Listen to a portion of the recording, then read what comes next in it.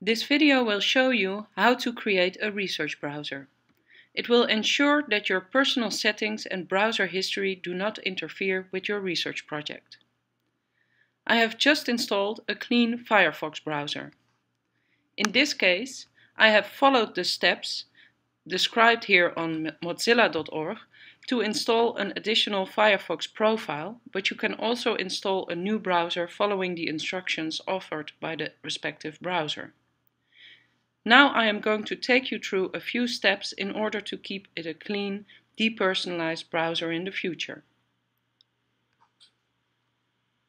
Within the browser, we go to Firefox, Preferences, Privacy, and here we want to adjust some settings.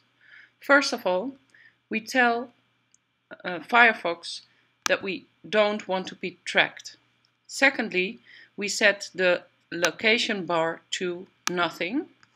And thirdly, we ask Firefox to never remember history. The history referred to here includes browsing and download history, search and form history, as well as cookies. We want the clean research browser to forget all of these.